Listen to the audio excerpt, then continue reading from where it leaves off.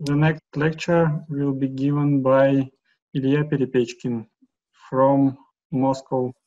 Good evening, ladies and gentlemen. Today I will tell you about Minifrac metamodeling with Recurrent Neural Network. This work was done in cooperation with Skoltech and Gazprom Neft Science and Technology Center. First, let me show you how hydraulic fracturing simulators solve problem of hydraulic fracturing modeling. For example, let's use planar 3D simulator. Planar 3D simulator receives input data, which consists of geomechanical properties and pump schedule, and then using its physical models and numerical solutions of the equation that describes these physical models, the planar 3D simulator returns for user some fracture geometry and pressure prediction, and sometimes other properties of fracture.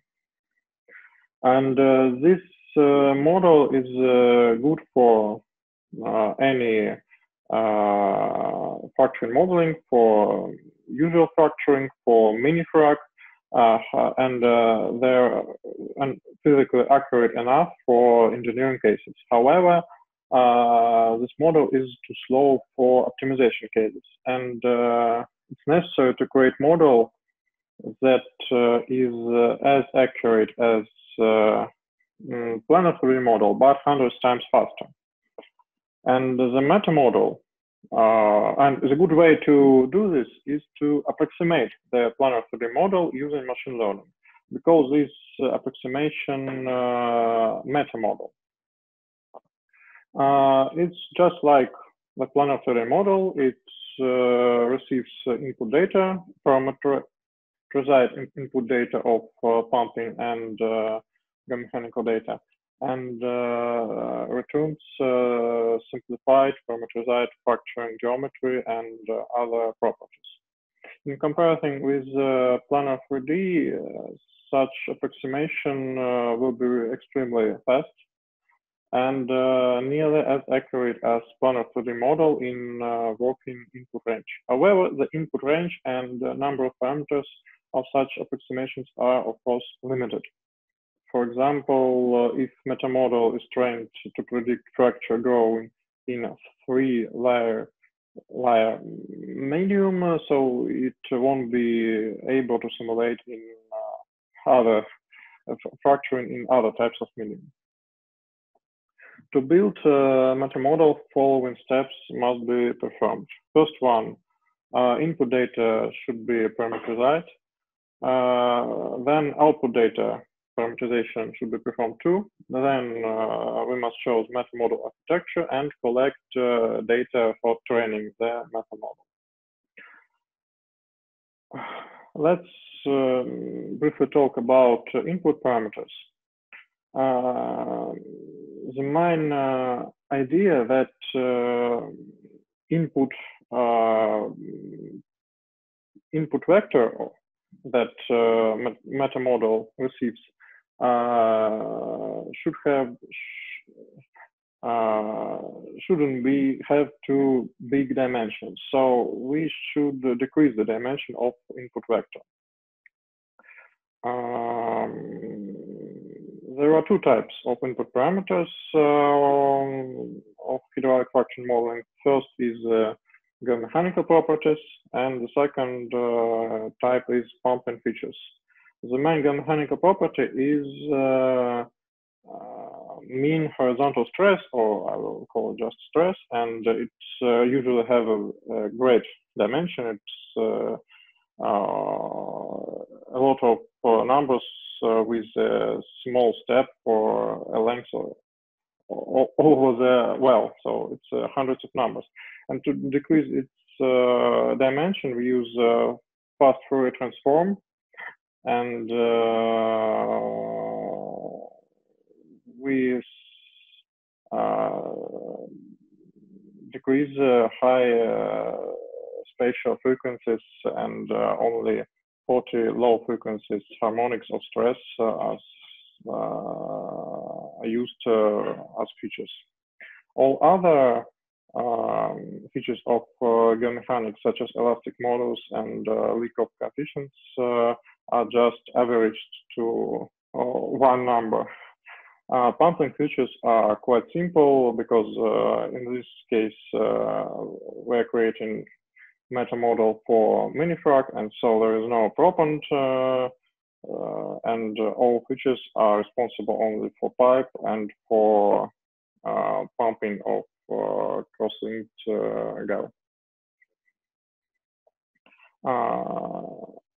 Output data parameterization you can see here. Actually, metamodel is created to predict just 6 parameters of Minifrac fracture, and all parameters are represented here. It's 4 parameters that are responsible for geometry. It's length, height up, height down of fracture, and mean fracture aperture.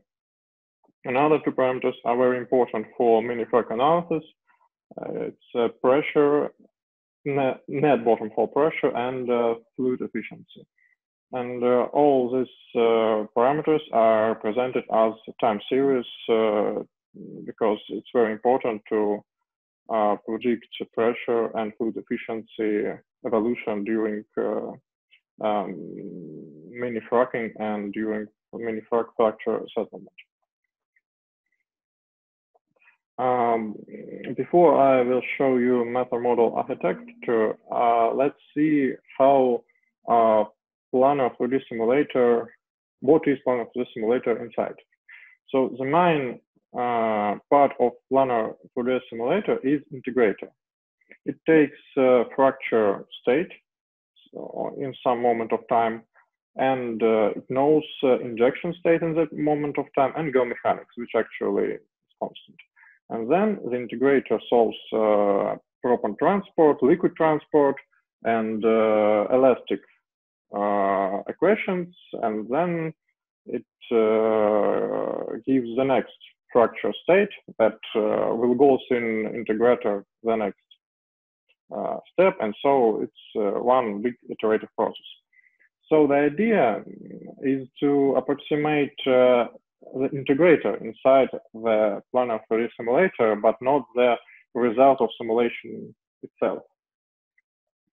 And actually, recurrent neural network architecture fits in a planar 3D architecture the best, because in case of recurrent neural networks, each recurrent neural network cell approximates integrator of planar 3D simulator. And just like integrator, it takes injection and geomechanical properties. Every cell gets fracture state on previous step and returns the fracture state on the next step. So this model should work quite good and should be accurate. There are 2 common types of recurrent neural network cells.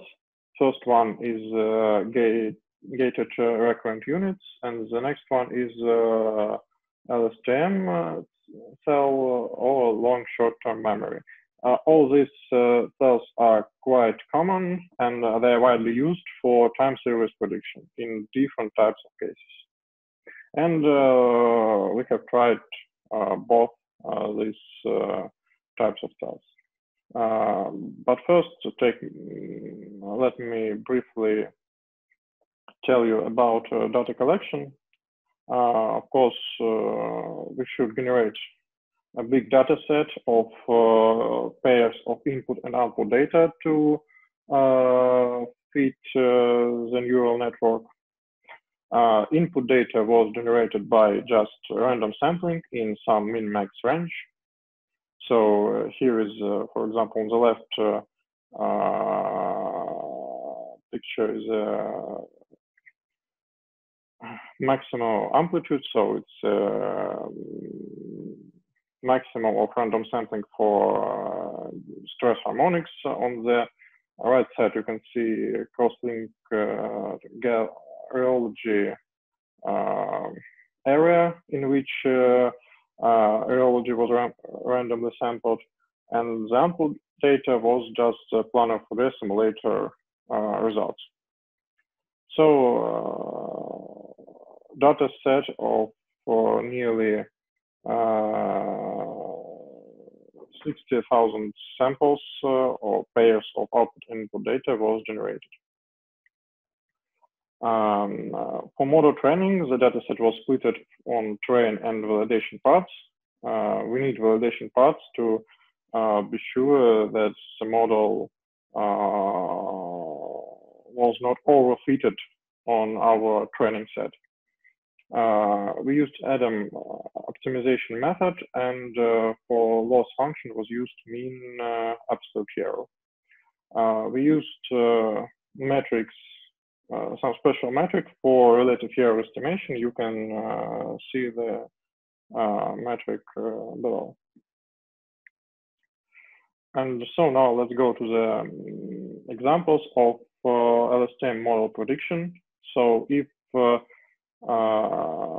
model works ideal, yellow and blue line will be the same, but you can see that there is a slightly error of prediction, but the prediction is still very accurate.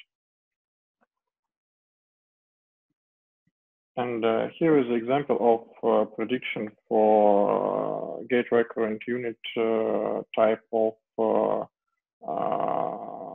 cell. As you can see, all models, all types of recurrent network are good in predicting spikes and other features of fracture parameters evolution.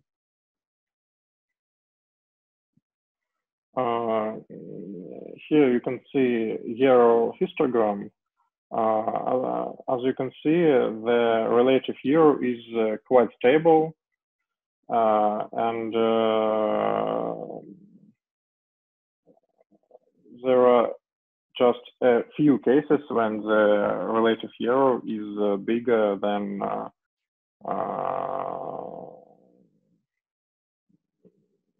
10%, for example, for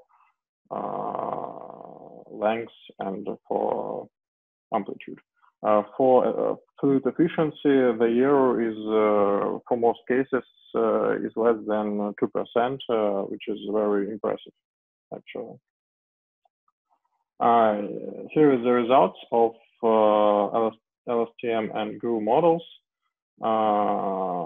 Actually, you can see that GRU network shows the best results. The maximal error is the error of determining the length of fracture, and which is less than 8%, and the error of, for example, determining fluid efficiency is less than 1%. So the gate recurrent unit recurrent neural network was used in the final version of the meta model. So the Minifrac meta model based on planar Fourier model was created. The computation time of meta model is dozens of milliseconds in comparison with seconds or tens of seconds for planar Fourier model. And it's almost as accurate as planar Fourier model. So this meta model can be used in Minifrac analysis because the physical reliability is it's almost as fast as usually used in such cases analytical observer Fourier models, but it's as physical reliable as planar Fourier model. So thank you very much. I would like to hear your questions. Okay, thank you very much, Ilya. Very interesting presentation. So now we have almost 5 minutes for questions. So your questions, please. We have a question from Vsevolod. Please, you can ask. Good afternoon, Ilya. I've got one question about the performance of your neural network. Every neural network has tuning hyperparameters, and I've got a question: have you changed the tuning hyperparameters? And if you have you done this, could you tell about the changes of the did it make the changes in the performance of a neural network? Oh, I'm sorry. Which parameters do you mean? You mean parameters of course, we have changed the parameters. We have tried to find optimal number of layers, optimal. Have optimized, yes, these parameters of neural networks to have the best results. Yeah. So, do you mean this? Yeah. Okay. Yeah. Well, I haven't seen these actions in your presentation. Well. Yeah, it is a bit. I've got a lot of information in my presentation, so yeah, some information. Yeah. I agree that there is too much information which include game mechanics and the machine learning. So it's quite a complicated task to fill the presentation. Okay, thank you. Any further questions? Okay, let me ask probably. So as I understood, your model predicts the whole pressure curve, right? Yes. And as I know, probably I'm wrong, but when people interpret this Minifrac, they don't need the whole curve. They need just some kind of characteristic features of this curve. So maybe it would be easy in some sense to predict not the whole curve, but only some features like some drops or the rate of decay or something like that. Have you tried something in this direction? Yes, maybe it would be easier, but we have successfully predicted the whole curve.